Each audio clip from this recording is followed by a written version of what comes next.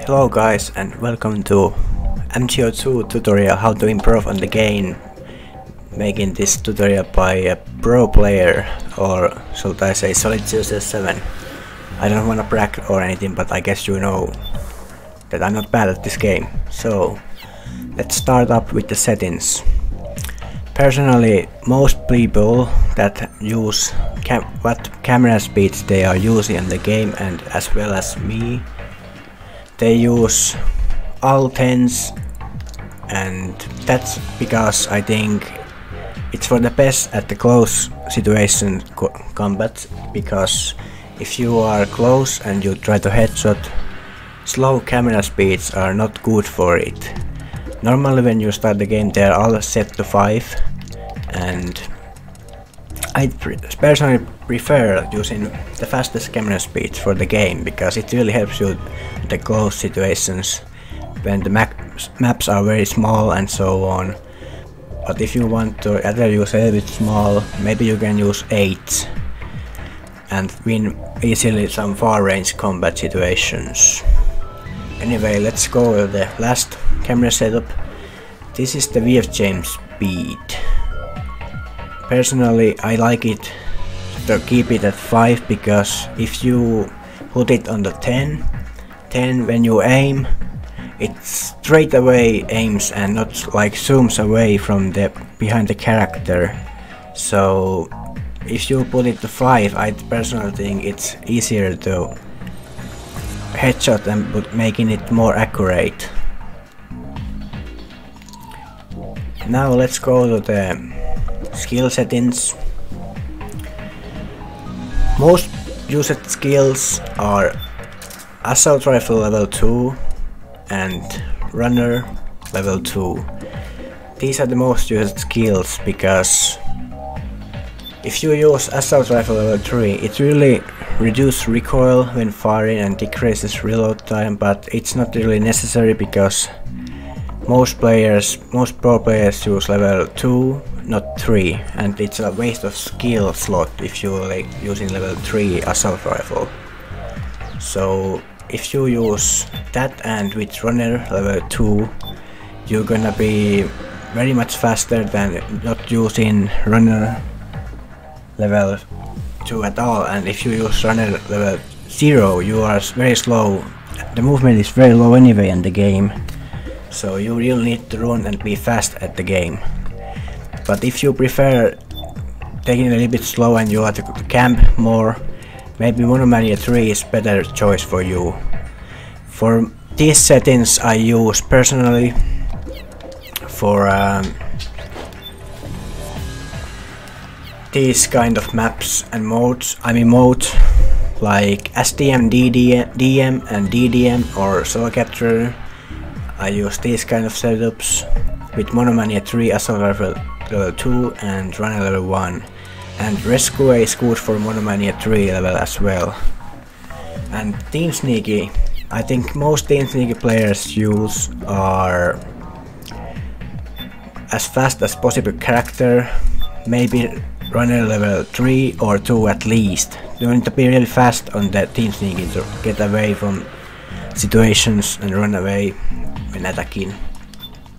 And blades should be at least level 1 on Team Sneaking, because if you don't use blade skill on Team Sneaking and you try to use the knife and stab them, it's much slower if you have level 0 on blades. So yeah, and most likely if you also play rescue more, you should put these settings, I mean skill settings for the rescue, because if there's revving points on and enemy locators, you need sub stealth level 2, so you can't be seen on the enemy locator when it's up there. And you really don't need runner level on the rescue as well, because there's a lot of campy at the mode. Scanning can also be very useful if you want to play Team Sneaking as well. You get a lot of points and you see enemies after scan using ScanX. Some people also use CQC on team sneaking and maybe on some others, but the most modes are run and gun modes, so runner and air level 2 it is for me and like most players that are tryhards. If you wanna use shield, if you are a shielder and wanna use shield, these kind of settings are the most used for shielding. Shield level 3 and might be maybe blade 1 or 2, or also could be toughness level 3 for shielding, because that really help you to get points and so on. But there's not much of shielders on the game, but if you wanna shield and use the shield, feel free to use these kind of settings as I said. Quick recovery level 3 is also very important in team sneaking. Need to be one guy in the team to have this skill setting, so you can wake up enemies instantly. And 610s you can also use for example on team sneaking, because it's really helpful to see the max and other traps like modes on rescue or team sneaking. So it's also very useful. If you want a snipe, I suggest you to use sniper level 2 or 1, because even with level 2 there's a lot of recoil on some snipers, so maybe 2 is not even necessary. I like to use it also as 1 only, but many times I also use 2. If you want to use grenades for a longer distance, it's quarterback 3. No point using this as 1, just use it always as the 3, because it takes 1 slot anyway of the skill setting. So this is help you to throw in distance and throw in speed. But I think if you use this, the underarm names, which I'm gonna show you later on, won't be as much effective if you have quarterback level 3. I will show you it later. So if you wanna use quarterback 3 level, do it, but I suggest don't use this skill, because underarm nades are very useful. Here's shotgun level. I think many people use it as level 3, but I'm not a shotgunner. It's a shame that SMGs are not OP in the game. It would be nicer if you don't get so many neck shots, but you easily get even close range neck shots with SMG guns, so that's why people use mainly assault rifle levels. Half guy is very useless. Nobody uses really, even not that much anyway. The first person view, but nobody uses this, so just don't bother using this skill. It's very useless. But some situations first person view can help you to win the gunfight. As you know, maybe a lot of Japanese players like to auto-aim, so they use survivor to extend the maximum lock on distance. That's very good for auto-aiming, but in my opinion it's a bit of a noobish, so I don't wanna. Auto-aim is good at close range situations and I use it too, but this game is about headshotting, so don't try to body shots, just headshot. Moving on to the charm, it's funny skill but not really use it in competitive. Narc is not very useful either. So yeah, I think this was about the most skills. So if you play the most modes like capture or race or base or those, use these. Assault level 2 and runner level 2. Run and gun game is about that, unless you play team sneaking or rescue. So yeah. Oh, and I forgot from the gameplay options. As these are my settings, and we have changed speed is 5, so you can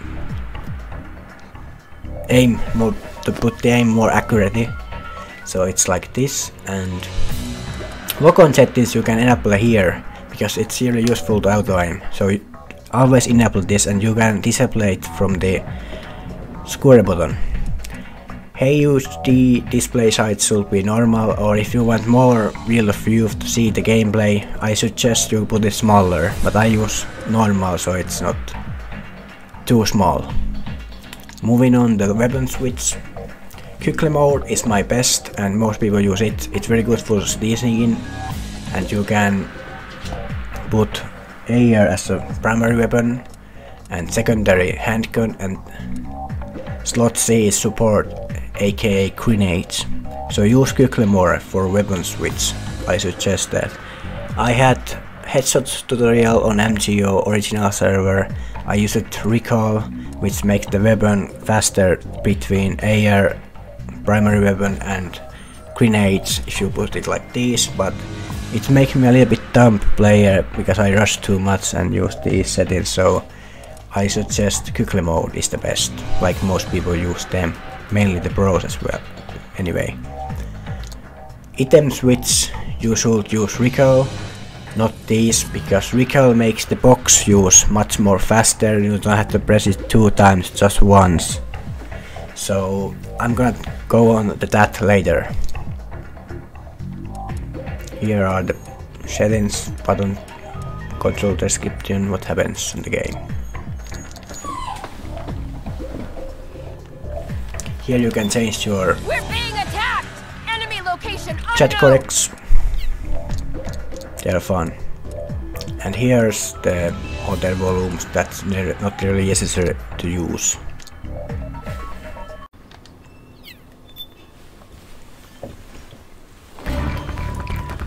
Alright, now we are in game. So the most OP gun is M4. But people prefer different guns as well. If you have enough trapping points you can earn these better guns, but M4 is the most OP and used gun in the game, which I also use. And GSR is the most used pistol as well if there's no trapping points on. Grenade, projectile is normal grenade. Also don't use the music while you play, so you can hear people footstep running, so you can react to them faster and know where they are. So just don't use music, or if you use, put the BGM volume down from the settings. So let's go on to the underarm nade. Here, if you want an underarm grenade, press the L1 button while you are throwing and aiming where you're gonna throw. Press it more, hold it more smoother, tightly, not too tight, so it goes like this. Now you can underarm nade, like this. There we go. If you wanna throw it normally like this, just press it, hold it very strong, not too much, no need too strong, but just enough so it goes like this. So this is the difference between underarm nades and normal throw. If you hold it too much, it goes like this, but not enough, it goes like underarm nade this. So yeah, this underarm nade can be useless if you wanna throw from here, but it goes over here. Oh shit! But if you throw over here like this, it can be very useful and get the enemy behind this rock. So that's the thing with underarm nades and grenades throwing. I used to beat people up just by using underarm nades and 1 versus 1, even if they had a faster aim than me. So grenades can be very useful in the game. Now moving on to the auto aiming. Press square button to enable auto aim. If you go like this, there's no auto aim, but if you press the square button and enable auto aim, it locks on.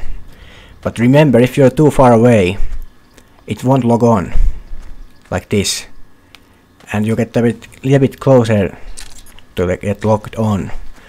So remember that if you're using auto aim, it will only body shots, and body shots on this game will not kill you fast. It goes like this. See.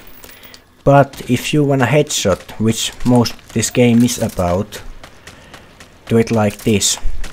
Boom, headshot. And he dies much faster, as you saw. So yeah. And never run with gun. That's very important thing. If you run with gun, you run out slower. Look. Now I'm using and running with M4. Running a little bit slower, but now I take it off. I'm running faster. That's why we run without using the primary weapon. But if you run with grenades or knife or secondary weapon, it doesn't get slower. only the primary weapon.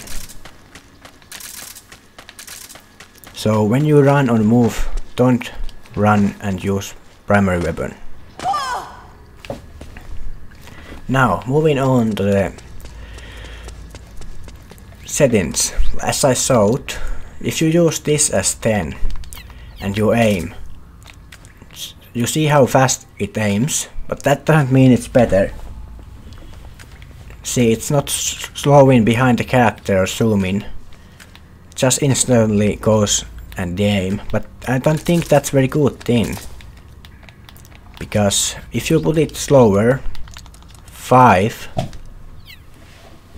you can see it goes slower. You see, it zooms behind your character's back onto the shoulder, so you have more time to react and actually be more accurate. That's mainly my opinion and many other people's opinion as well, but this helped for me to aim and get some headshots. Also, the box popping. While we use it as a recall mode, one button is enough to put the box on. In my opinion, this can be very useful to use the box because it cancels reloads like this, and you can also make it faster after you reload and do like this. And also one thing I like about using box, because if you go and don't use box and you just crouch using the X button, you shoot like this, which is my problem sometimes, and I'm easy target like down spraying and going like this, and I stand still and I'm easy target, and my aim also gets very bad and messed up if I press the X button and take my finger from the R3 and R analog. So if you use box on these situations like this, it's a lot more faster, and in my opinion, for me, works anyway as to be a more accurate player and with aim. But I don't think many people use that much of box anymore. I mean, it was original servers like in 2008 or 9, a lot more people use it box, but in my opinion it helps me a lot to use the box a lot and dodge and do these kind of things. So people like Flashover, which was known for a very fast aim headshotting, was using recall mode and doing this kind of rotation. It's very fast to change, but it's, in my opinion, it ruins your aim. I mean your brain. You play a little bit dumber and you can auto aim with handgun, secondary weapon and so on, but if you are this type of a gamer, you can use recall as weapon switch as well, because it really helps you to headshot faster, because the weapon changes between grenades and secondary weapons much more faster. But do as you wish for. But I'm putting it back to quickly mode. This is the best, even though it's 3 slots, but they are useful on the battlefield.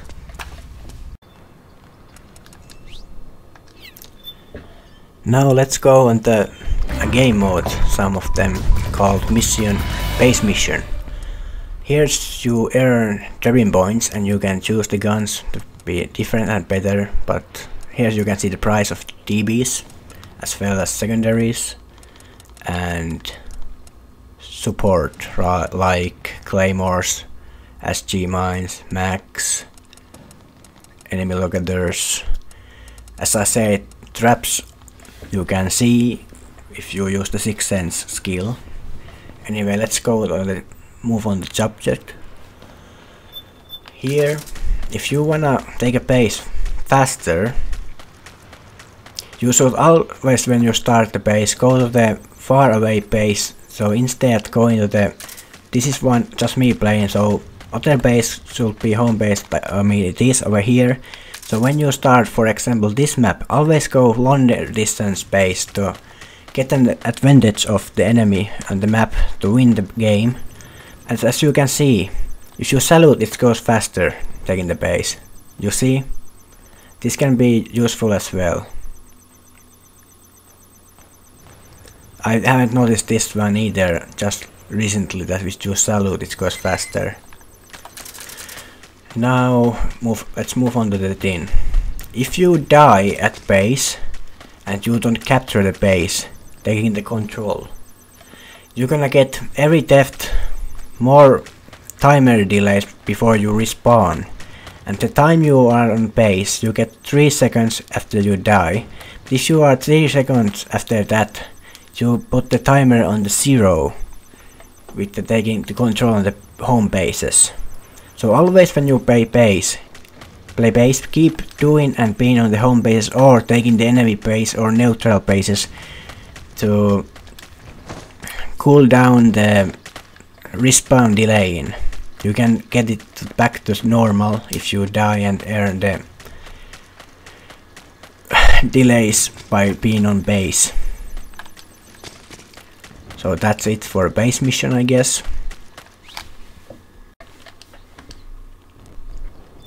Now let's move on to the capture mission. I think here on this map mode, the most important thing is you do not want to reset the target if the other target, Geodan or Gego, is on the enemy goal and they are capturing 10. The timer will reset from whatever your goal has, the timer is on, it will reset back to 30. So you need 30 seconds from go down to 0 to win the match. But if you are goaling your own goal over here, now it's not showing because I'm playing alone and no other enemies and not even the second target. But if you're goaling over here in capture mission and the enemy team is goaling on their own capture goal, which is the red button indicator, red circle indicator right there, and if you both are standing on the goal target with the target will remain 30 and stay there until either one of you goes away from the goal, then you can goal again. But if you go back to the goal, then the target will reset even on the enemy team, and so as well as does your team goal. So that is the most important rule in the capture mission. Just don't reset the target when you are goaling it and if the enemy takes the other target and are goaling theirs. One thing I think is very useful, as some of you people may know, or even maybe the beginners, but if you use AK, don't spray with it. If you spray, it goes, crosshair goes way too up and it goes messed up. But if you keep one tapping R1 button, it goes like this. You know, just like in other games. You should spray with this gun, but with M4, spraying is the key in my opinion, because if you spray you can win some out of gun fights and some possible spawning and not getting the wreck, but just keep spraying with M4 and you eventually will get some headshots and good registration. But with AK you should just one tap it. Also, switching the aiming side. If you are under this cover, you wanna use the normally right side shoulder like this. But if you wanna watch over here, this side, press the R3 button to change the side like this. It's useful like this. So I mainly use left side, but I use both right side as well, because they're both useful for many situations, like here or being here. Here you this angle is better for left side, but if you use right, see, it's not like this. It's not good like this. So yeah, keep using the both sides of the shoulder VFs. It's very important in this game. Also, if you wanna try dodge some bullets, you notice you can walk by just pressing smoothly the Alt analog button, and it goes like this. Now you can also crouch and it doesn't roll, but if you run and roll, press X button, it rolls. So yeah, if you wanna actually dodge some bullets, you can go like this a little bit. Sometimes I can even roll accidentally, but this can be useful also for dodging bullets like this. I mean, that was the RG's tactic for good headshot and dodging the bullets like this. But accidentally it can go something like this and you're fucked up. But anyway, this can be, if you don't want to use the box win, this can be very useful, like this, to dodge the bullets. But remember, this game is about headshotting. Don't try the body shot unless you're 1 HP and you wanna kill instantly with the 1 HP after you get in next shots, because next shots you get easily in this game, always far range. But if you have stronger gun like MK17, you can instantly kill without next shot in far range. I mean, at least much more far range than with M4 or AK.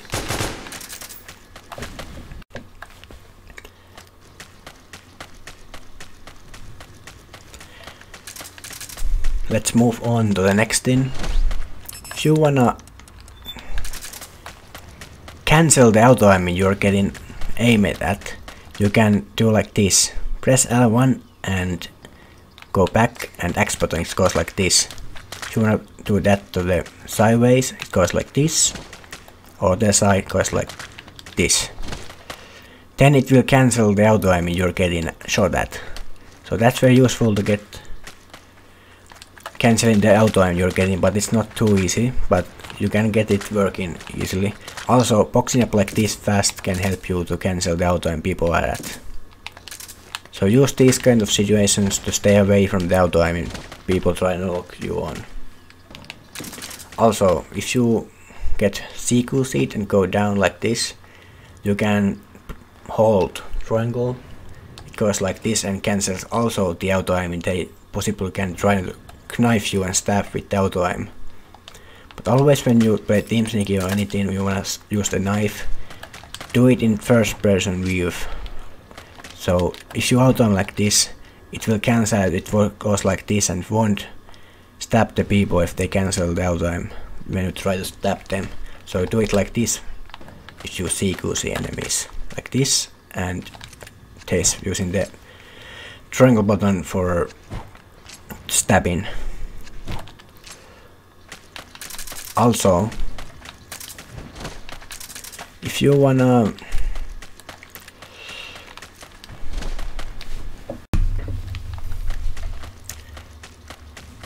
just get used to the camera speeds, don't keep changing them every fucking week like I used to do, and which made me struggle a little bit. But I suggest, like I said, very fast camera speeds with 5 VFJ speed, enable lock-on settings, use weapons with quickly mode and items with recall to use the box faster. So yeah, always also try to pre-fire before enemies come back from the cover, so you can get them easily, like this. This is how you shoot. You don't strafe like this. You don't move while you shoot. Unless you are a little bit closer, you can do like this a little bit, but it's easier on very close range. But yeah, when you shoot and aim, you stand still and go like this. This is the most important thing about this game. It's about headshotting only and how to aim fast. Of course, brain is more important than aim, but aim is very good, important as well. So this is how you shoot. And keep moving the analogs while you don't mess up with this, and keep the rotation simple. So yeah, thanks for watching, hope you enjoyed and helped a little bit. Let me know if you need some other tips. See ya.